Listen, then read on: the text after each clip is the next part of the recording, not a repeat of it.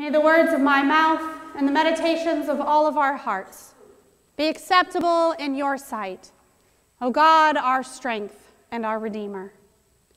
Amen. Amen.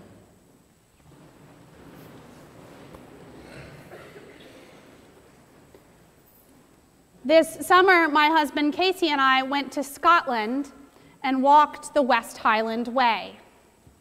The West Highland Way is one of the famous long-distance hikes of Europe, 100 miles through the Scottish Highlands, much of it directly along the bonny banks of Loch Lomond.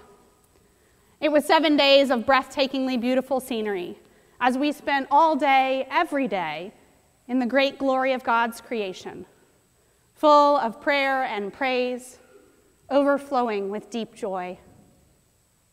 There is much that is memorable about our time in Scotland, a great deal that I will be reflecting on and nourished by in the months and years to come.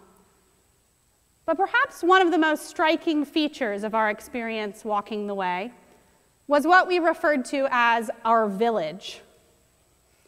You see, Casey and I began walking the way alone. We didn't meet up with friends or family. We weren't part of a group. We didn't have a guide. We had arranged our lodging and transport of baggage, but we were, by and large, alone. Except, actually, we weren't alone at all. Within hours of starting our walk, we began to form a community. At the head of the trail, there were signs and this beautiful metal arch depicting the West Highland Way. More than a dozen other groups who were beginning their adventures were pausing to take pictures, pack provisions, drink that ever-important first cup of coffee before the morning hike. People immediately struck up conversations, sharing stories of where they'd come from and what had brought them to this place. As we hiked through the whole day, we'd pass some of the same people again and again, shouting out greetings and encouragement. And at the end of the day, most of us would see one another again, staying in the same small village, eating at the only pub in town. The people who made up our walking village were as different as they could be. There was a group of 4 men in their 70s from Germany. They were lifelong friends who had been gathering to do long-distance walks around the world for decades. There was a couple from Holland, empty nesters with grown kids. Within a few hours of meeting them, they had invited us to come stay at their house in Holland, insisting that we must see the beauty of their country. There were 2 women from England, Cheryl and Sharon, who we called the Share Sisters. They were not sisters, but just friends. They had always wanted to walk the way, and were finally doing it together. There was an older couple from Denver who had walked the West Highland Way just the year before, and they loved it so much they came back to do it again. Struggling with knee issues, they hiked slowly and laboriously, but with the most joyful attitudes every step of the way. A single woman from California had planned to walk with her dad. His health had declined too much to permit travel. So she walked alone and sent him daily pictures and updates, traveling with him in spirit. We were from all different places around the world, different ages and life stages, couples and friends, groups, pairs, singles, new hikers or lifelong adventurers. We had different politics and concerns, different economic backgrounds and family situations, different interests and jobs. There was really only one thing that bound us together. We had all committed to walking this path, to walking the way. We were all on a journey headed the same direction. And that was enough to make us a community. When we passed along the path, we'd check in with one another and shout encouragement. Keep it up, Denver. You've got this. Way to go, Share Sisters. Do you need anything? At the end of a rough day, we'd commiserate and compliment, share stories and laughs, and our stash of blister Band-Aids. We were strangers from far-flung places, but we were bound together. We were travelers on the way. Every once in a while in life, you get an experience that is an icon of something else, an emblem that points to a deeper truth. Our experience on the West Highland Way was like that. It was an icon for me of the communion of saints. Maybe you already know this, but before they were called Christians, followers of Jesus were just called the Way. They were the ones who followed Jesus, who proclaimed himself to be the way, the truth, and the life. They were the ones who committed not merely to a set of beliefs, but to a way of walking.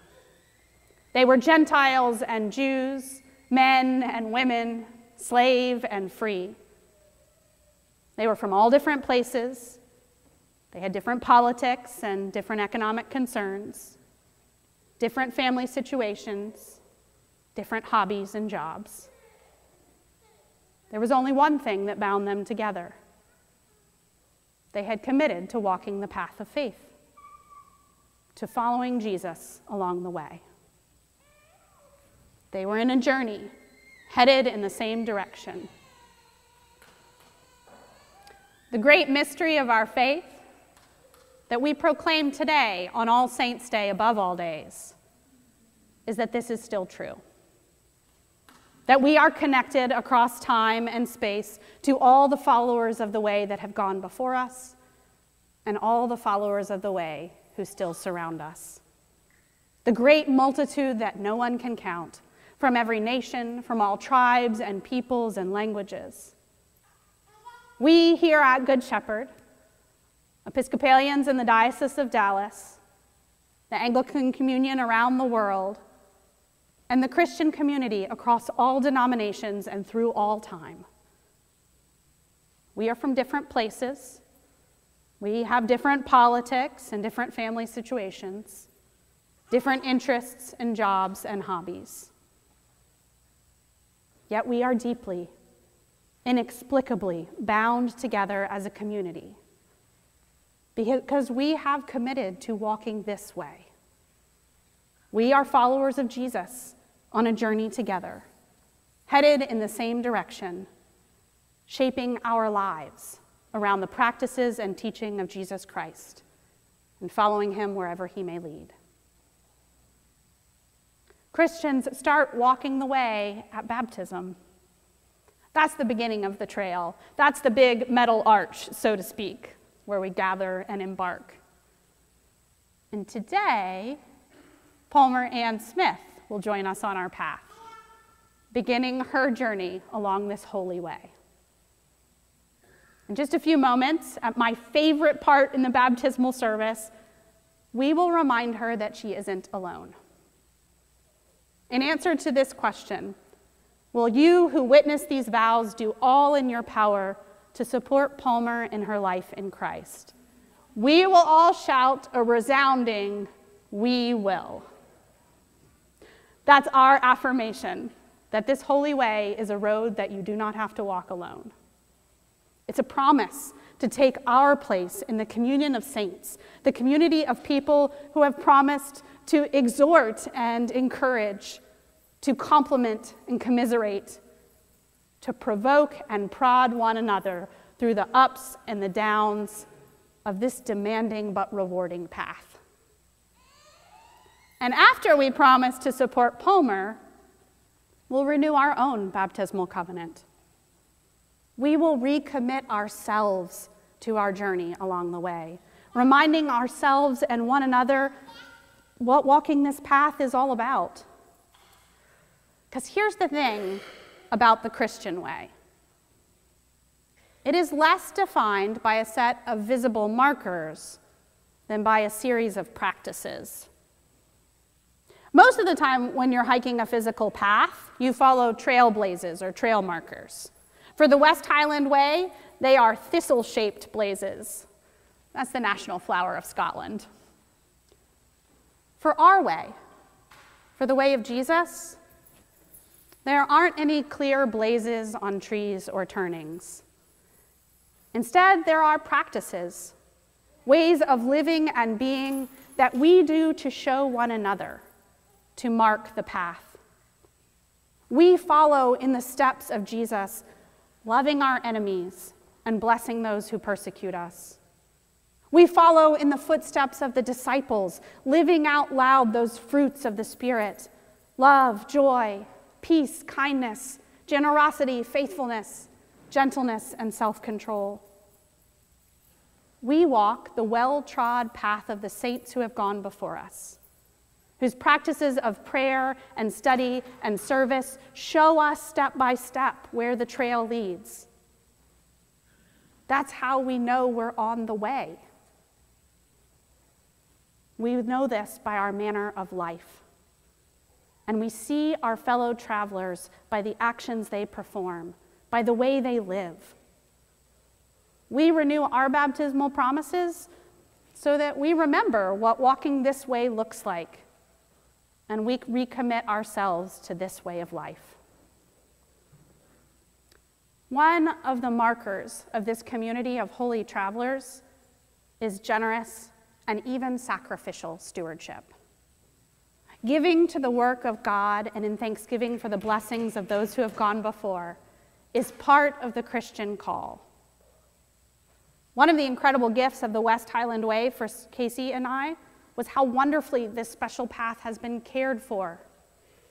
It was obvious that they have a crew of workers who regularly clear and maintain the path. It was obvious that people are financially generous to keep this historic walk open and available to anyone who wants to travel that way. That's true for the West Highland Way. It's also true for our Christian way. That those who have walked this way before and those who are walking it now support its maintenance with their money so that generations to come will be able to find this path and follow it too. Today, on this holy feast of All Saints, I give thanks for the great cloud of witnesses who has gone before me and who surrounds me still. That traveling village whom no one can number. I give thanks for you, my companions on this journey, as we walk together on this most holy way. And I promise to take my place, to recommit myself to the practices that are the markers of our walk and that will guide the footsteps of Paul Moran and everyone else who wants to follow us. I hope you'll join me because it is a great journey walking this way. In the name of God, Father, Son, and Holy Spirit, amen.